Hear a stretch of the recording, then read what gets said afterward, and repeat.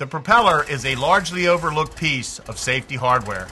My guess is that many pilots expect this large chunk of aluminum, myself included, to keep spinning on every flight year after year.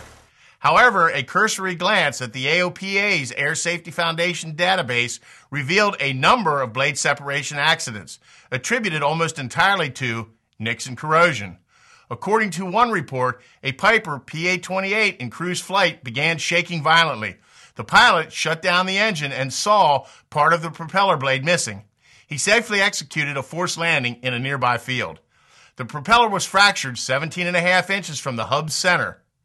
There were fatigue features that originated from a nick on the flat face of the propeller. The shape of the nick boundary indicates that it was not blended. Paint from the flat face extended into the nick, indicating that the nick was present when the propeller was last painted. Our prop was overhauled in the fall of 2008. When was the last time your prop, or your rental airplane's prop, was overhauled? We had a major engine overhaul on 28665 and decided it would be a good idea to have our engine and prop combination dynamically balanced. I arrived at the Sensenik Propeller Shop located on the Lancaster, PA airport on a blustery October morning. Unfortunately, the audio has too much wind noise, so I'll summarize what transpired in the next few minutes. Prior to a dynamic balance, the technician inspects the blade for nicks and imperfections. Mark found a small gouge on the back of our blade about 1/16 of an inch deep by 1/2 inch long. His determination was that this was too severe for a field repair, so we would need to have the prop removed and overhauled again at their repair facility located across the street. I arrived the next morning and the blade had already been bead blasted to remove all the paint. Tony, the technician, will take us through all the steps to overhaul a fixed pitch aluminum propeller. We apologize for the machine shop noise, but this was just another day for the folks at Sensenik. Business as usual. So anyway, what I'm doing now is getting all the numbers, before numbers, write them down, and then I'm going to check edge alignment, tip elevation, track, all that stuff before I start, because I can always adjust it as we go. The reason why you want to take out, we're going to say overhaul now instead of field repair, is because the more a propeller flies, this is happening to the blade as it's flying, okay? Especially out at the tip. And there's a lot of forces that people take for granted that are happening in flight. While this is happening, the metal is annealing. The outer surface is getting hard, and the longer you fly it, the harder it gets, especially if you fly a lot. So, with that said, it's like taking a piece of copper wire and bending it, all of a sudden it breaks. When you get a nick in a leading edge or a big gouge or something like that, as that metal hardens, a crack can form and you can have blade tip failure, which for someone like yourself that's been flying a while, that wouldn't be fun. So that's why you need to take off. In overhaul, I take off the whole outer skin. By the book, it's 8/1000, like 4 on a side, and that's usually what it winds up being, in thickness. Okay. So, and also, that goes for the leading edge too. If there's a nick there, that's why you need to do a field repair if possible, if you're comfortable with it. When the blades come around, they have to fall in to within a certain spec. Like one can't be like this, one can't be like that. So the way you check it is you mark your stations on the nose, on the round side, okay? And then it's a 180. Pick the prop up, spin it, come back in. Now you can see that's right on the money. There's no gap. If there's a gap, then the blade without the gap has to be taken down so that you can match it up. Now, since I have those marks on the nose here, I'm going to check. This is called track. And what that means is as the prop is spinning, the blades, once again, they have to come in line within, I think the rule is 62 thousandths. Anything above that, it has to be either bent or whatever. You know, whatever you got to do to, you can disc it out sometimes.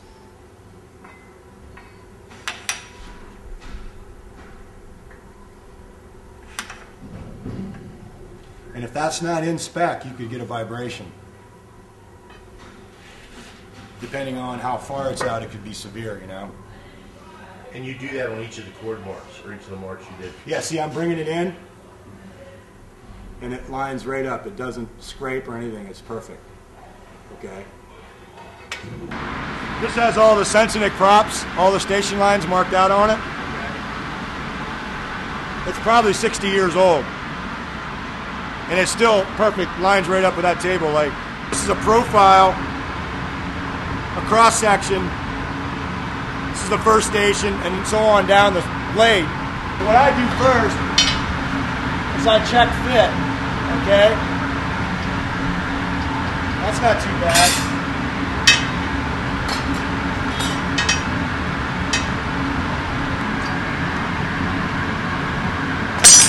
And I mark where it's high. Generally, they're pretty close. I usually start out with a 50 grit, you know, real aggressive. Then I go back over that with an 80. That gets out those marks. And then I finish up with two Scotch-Brites.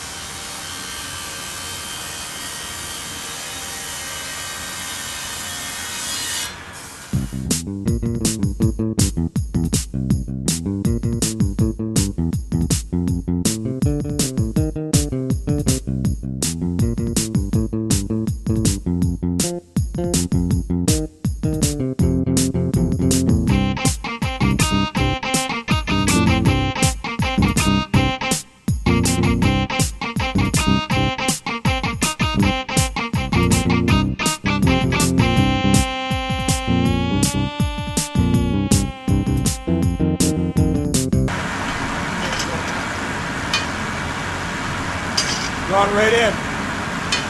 Oh yeah. Nice. After I get done with all this, we're going to pre-balance it. See where I am on the balance stand. So as you can see here, we have one blade that's a little bit heavy and horizontal. And really, that's very minuscule. As a matter of fact, I'm not even going to mess with that right now. I can get that with a polisher at the end. Okay. What I always look for, if that's a little heavy, one blade's a little heavy, I go to vertical and see where we are there.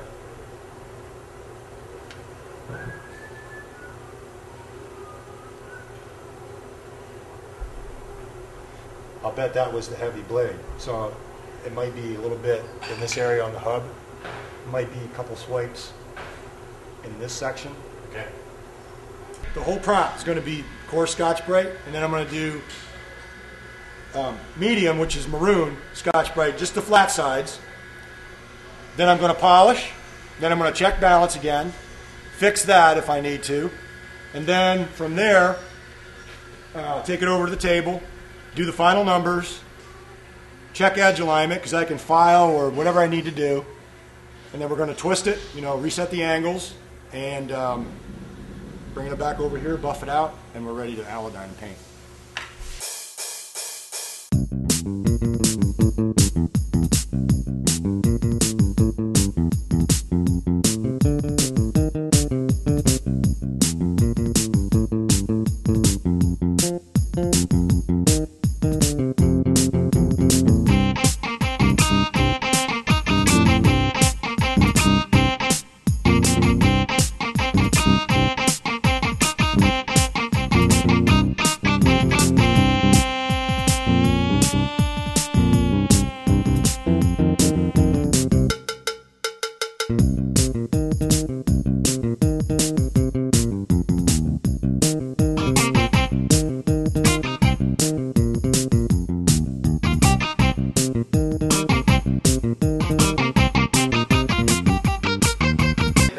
When they make a prop, when they get it approved for the FAA to be a product,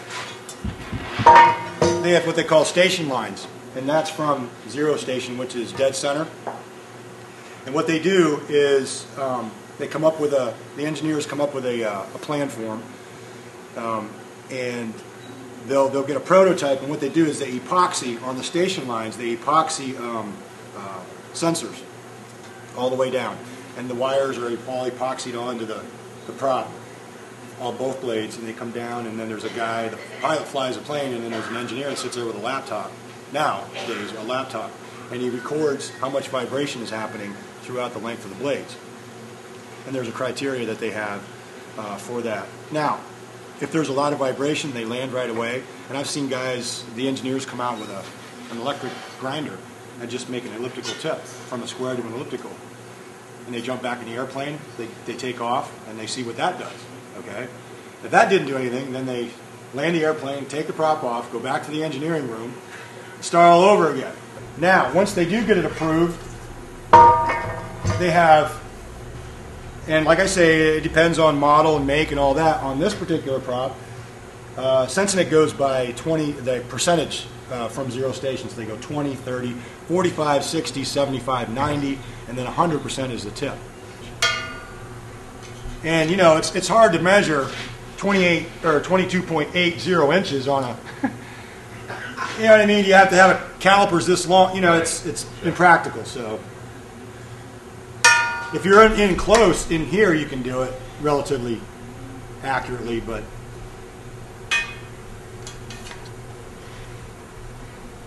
and now I'm just measuring, after I've overhauled the prop, I'm measuring width and thickness of each station line, which will go in the after column, and then you'll be able to see just what I took off. Right.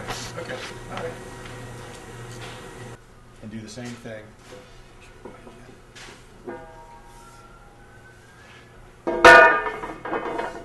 Okay, now I've just flipped the prop around and I'm checking edge alignment, and as you can see, I don't know if you can see this, but God, that's superior. What's that? Okay, superior edge alignment. There is no. Now, if I have that down pat, I'm just going to check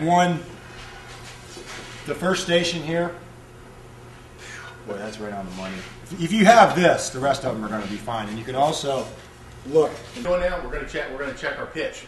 Yeah, we're going to reset it if it needs to be. If it's on, it's on. If it isn't, I'll reset it. Right. Put it on the station line. As you can see, it's right there. Right on the money. Okay. Now I'm going to rotate the prop and check the other blade, same station.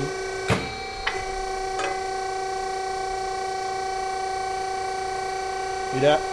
Okay. That's off a little bit. We'll adjust that by hand. We don't even need the hydraulic. These have a profile cut out. That generally fits most fixed pitches. And then I have a cheater bar here. Get a little bit more leverage. I just put it on the station line, and this is all by feel. Give it a couple pushes. A little bit more.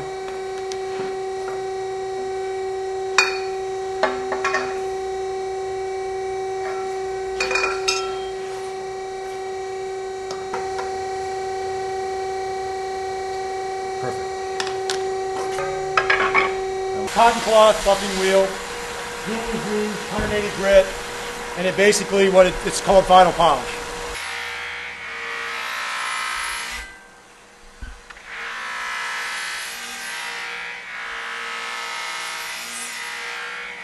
The only other thing I'm going to do to it after that is Scotch-Brite everything by hand, because that'll remove any dirt, fingerprints, etc. Allodyne won't stick to grease.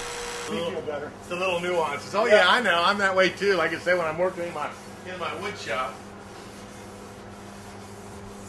Yeah, it's to 2 minutes. Now we're putting it in the Allodyne tank. The Allodyne tank. Okay.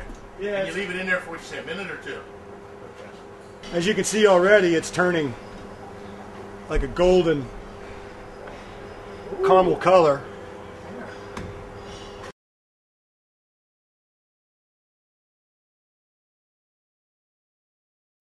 Well, what started out last Friday as a dynamic prop balance turned into a complete overhaul.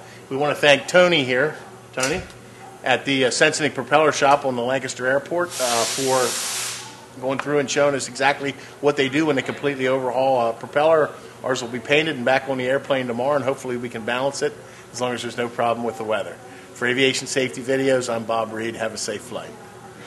Bingo.